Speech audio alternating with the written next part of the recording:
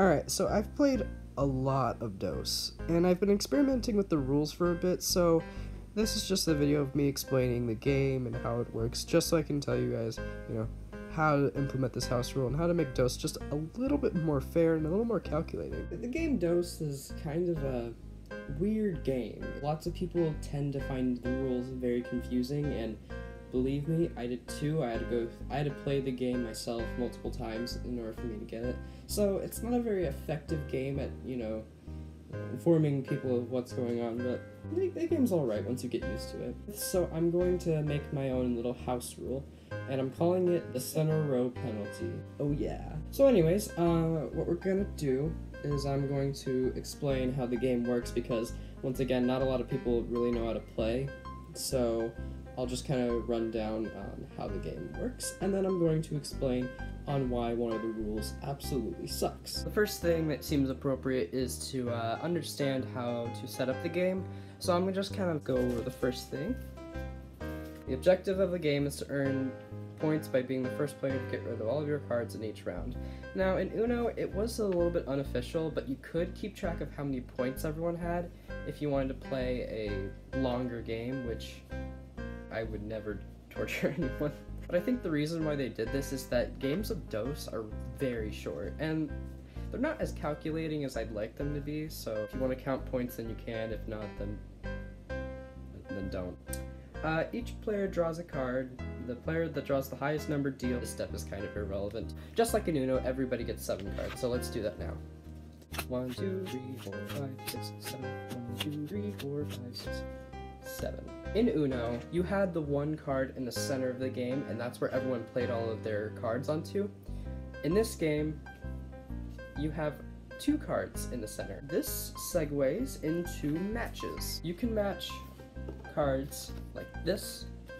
So let's say that this card is in the center. I can place a green 8 on top of that.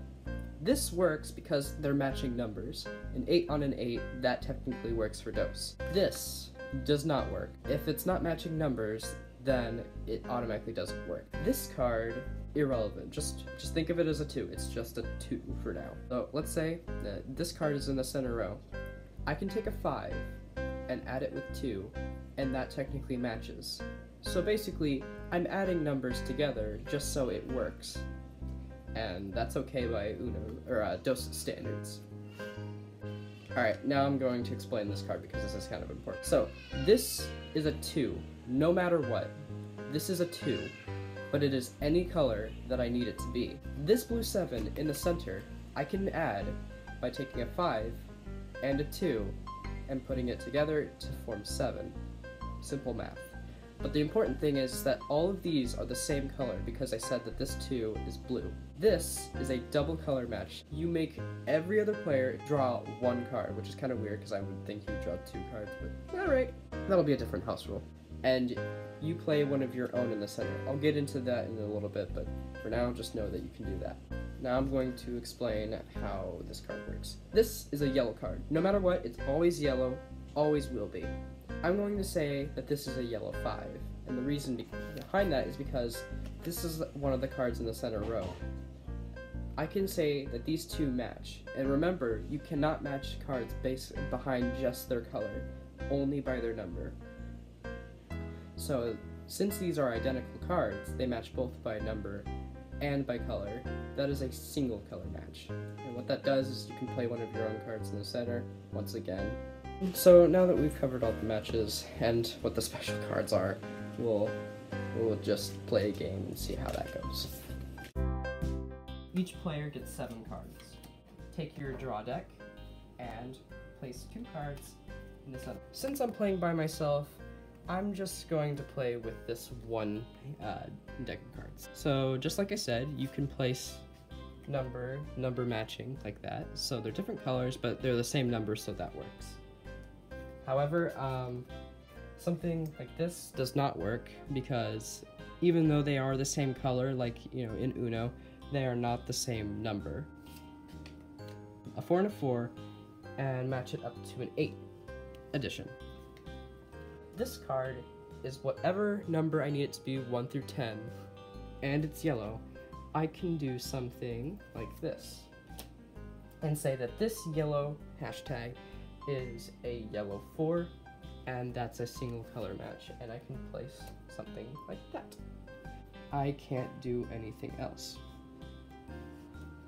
If I've made any matches, I don't have to draw, so yeah, there's that. So we get rid of this, we put it in the discard pile, we make sure that there's still 2 cards in the center row, and then the bonus card that I played because of the single color match goes there. And we continue to the next player's turn, which is still my turn. I can't make any other matches, so that's all for my turn. We get rid of this into the discard pile, and since there's already 2 cards in the center, I don't need to draw one and put it there. That's just nonsense. So, continuing to the next player's turn, which is still my turn, I can't make any matches with this. So what we're going to do is we're going to draw a card. Dose says that if you draw a card and then you can make another move from that, you may do so. However, if you still can't or you don't want to, you have to play one of your cards in the center. And of course, my turn's over, so I put my hand down. Check to see if there's any less than 2 cards in the center. Since there's not, there's 3. I don't have to put one in, so next player's turn. My turn. I can't make any moves, so I draw. Now, I can make a move with this 7. I can do that. Matches by number. I get rid of that into the discard pile. Put my hand out. There's still 2 in the center. I don't have to add any, so next turn. And once again, I can't make any moves, but now I can. And so I match those, put that into the discard pile, and there's only 1 card in the center row, so I place one like that.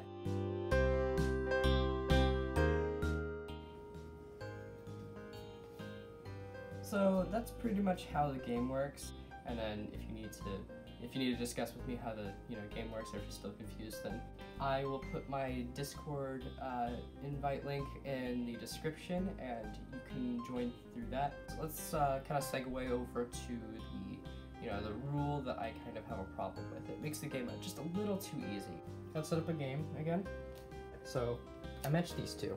The thing is that I still have this other deck just kind of sitting there, and it hasn't been fulfilled yet. Now, under typical Dose rules, since I played it all, I don't have to draw. My turn just ends. I find a problem with that. If you fail to play on a deck, you have left the game unfinished, and so you should be punished for that. Since there was 1 deck that I did not play on, I'm going to draw 1 card, and after I draw, my turn is over. And then of course we go through the procedure. So take this out, put it in the discard pile. Since there's only 1 in here, we place another bunch to just compensate, and then my turn starts again. I'm going to make this match. It's a single color match. I place one of my own right here and leave it there. And I still violated the game. I still haven't finished my real turn. There's still just this lonely blue 4 just sitting here, all sad and lonely like. So, since I ruined everything, I'm going to draw. My turn is over after I draw. I put that down. I take this, put it in the discard pile. There's only 1 in the center row, so I place 1 right here to make sure it's always 2. And then this is the bonus card from that single color match. I place that in the center. I'm going to make this match just to get rid of that lonely floor. And then I'm going to make this match, which is a single color match because it's an identical card. Place that like that. And I still violated the game. There's still 1 card that I have not completed yet. So I'm going to draw 1 card. My turn ends. Procedure. You get rid of these 2. There's only 1 in the center, so I draw and put that in there. And then I place this one in here because that's my bonus. 4 plus 5 equals 9. Cool. However, now I've violated 2 cards. So I'm going to draw 2 cards. That was 3. Let me just put that back in the bottom.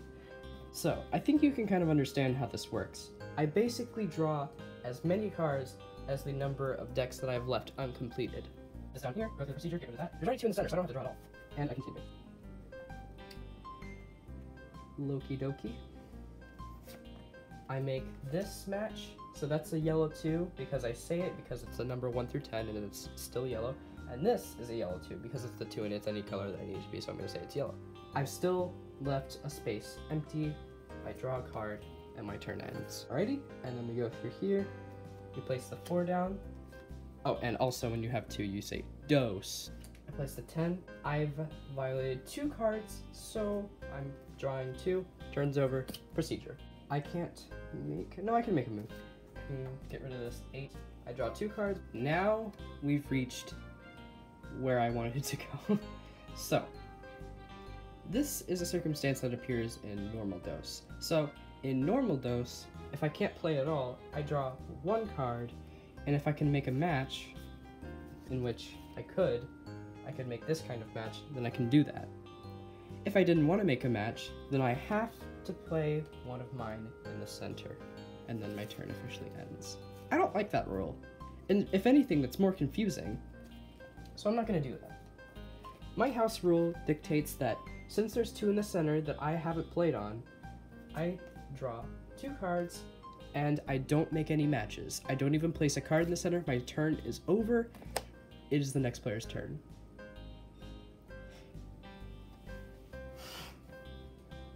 So you can kind of see how this is a lot easier to parse, and it's also a bit more punishing, so that way the game can last a little bit longer and there's a bit more calculation involved. Typically, DOS games are very short, so having a rule like this to where there's a bigger punishment for the lack of play, you would have to draw more cards, and that makes the game a bit more fair. Now, if you found this video helpful, then literally share it with everyone, because I want this house rule to be everywhere. DOS is an amazing game. It's just that Uno still exists.